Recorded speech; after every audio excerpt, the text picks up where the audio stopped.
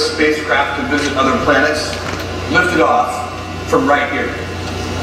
So did Pioneer 10, the first spacecraft to travel through the asteroid belt. Surveyor 1, the first spacecraft to land softly on the moon from the US. And lots of weather, communications, and national defense payloads hopped their rides to space from Complex 36. The site saw its last launch in 2005, and the pad has stood silent for more than 10 years. Too long. We can't wait to fix that.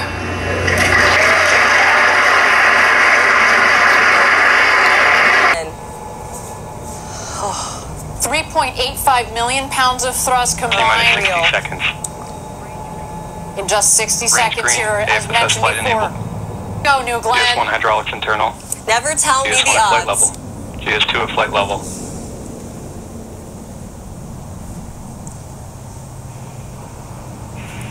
Autopilot enabled. T-minus 10, 9, 8, 7, 6, 5, 4, 3, 2, 1.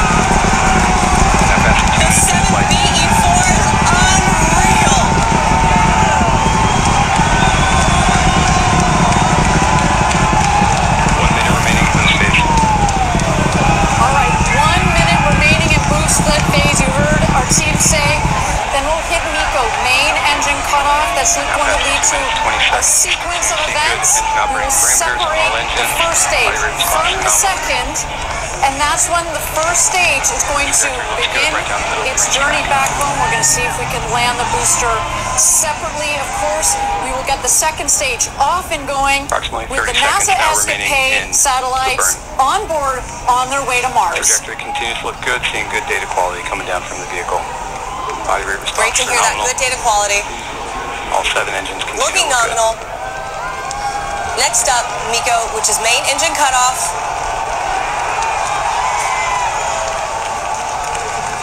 The cheers are real. You can hear them all the way in here. And we have MECO. And we have MECO. And we have good stage set. We have good stage separation. And we have ignition on stage 2. Both engines parameters look good. Stage 2 ignition. Oh, you see the two rockets there. Body rate stamping out nicely.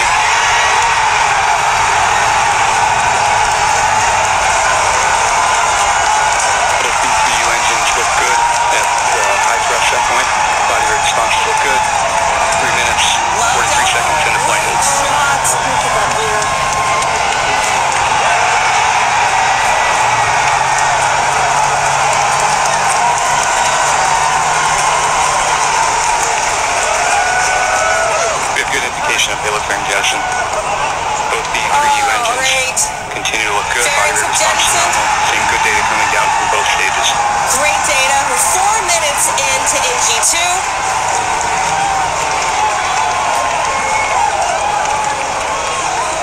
And you saw the spectacular view from down from our GS2. Continue to look good. This is a 9.5 minute burn for GS2. 4 minutes 25 seconds into flight.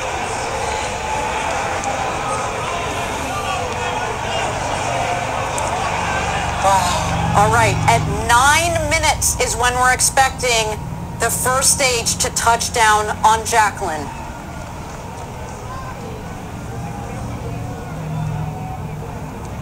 Approximately 2 minutes remaining in the GS1 coast.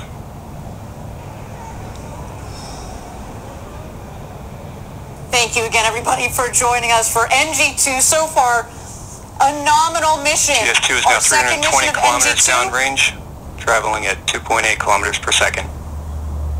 Trajectory continues to look good on both stages. Clean separation, clean Right fairing down the middle of the range jettison. track. Engine operating parameters on GS2 look good. Sounds like our GS2 is having a beautiful ride. The NASA Escapade satellites are exposed to space right now. And we've got GS1 coming down for landing at T plus 9 minutes.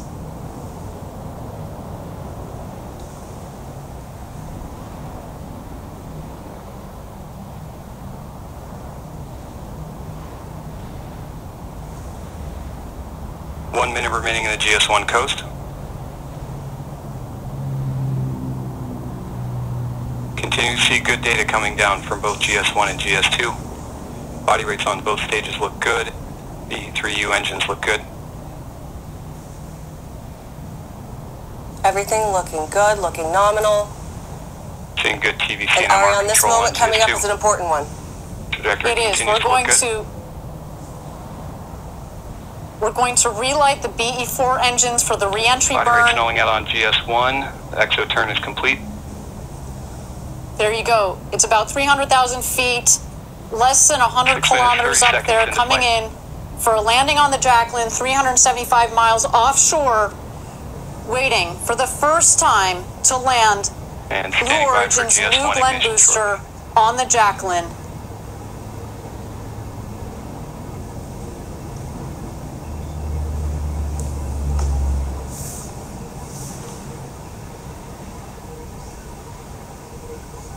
Continue to see body rates on GS1. That looks great. We have our booster re-entry burn. All 3 engines. No matter what happens next, we have had a good day. This is further than we made it on NG1. That's right. See indication of engine ignition on GS1. Continue to see good data from GS1. About a minute and a half Engine parameters look good. is when we see, Confirm engine cutoff. never on tell me GS1. the odds, return to Earth. You see it kind of horizontal position. We've got the strakes on the base of the booster, which give it lift. So we can basically fly this booster. Of course, we're using the forward fins as well, plus some of our reaction control system to, as well as the gimbling on the BD4 engines to turn the rocket accordingly. On here, it starts to tilt down. Now halfway 1 minute to go. GS1 systems, Less than GS2 systems 40,000 continue to feet. look good.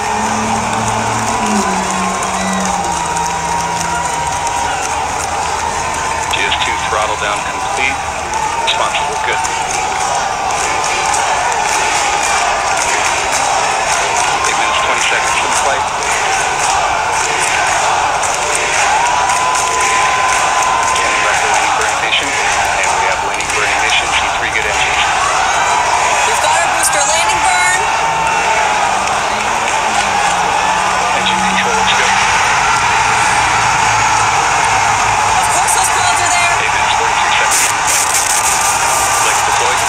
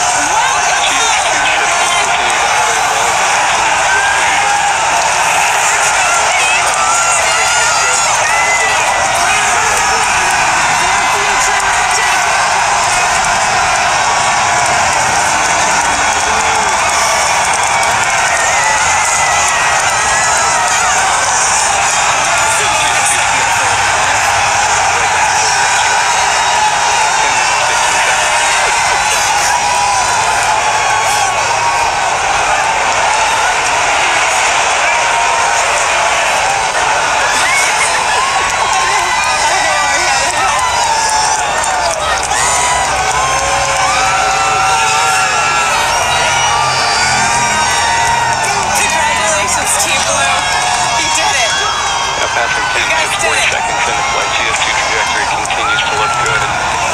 Body rate's phenomenal. Tank pressures look good. Engine operating parameters look good. GS2 is now 1,600 kilometers downrange, traveling at 5.9 kilometers per second. On the right-hand side, GS2. On the left-hand side, you have our booster, our Less new than Blink 2 minutes booster. now remaining to Never go. tell me the odds. Right there on the Jacqueline, in the middle of that feather. Absolutely incredible. Congratulations, guys. A landed orbital rocket. What an incredible day for Blue Origin, for the space industry. These two systems continue to look good through its burn.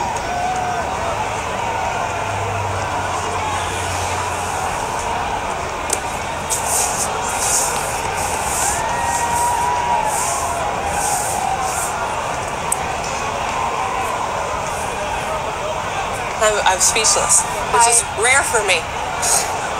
Approximately 1 minute remaining in the burn.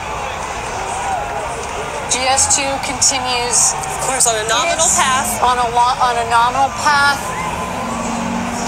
I need a second to catch my. GS2 body rates remain stable. I think I heard my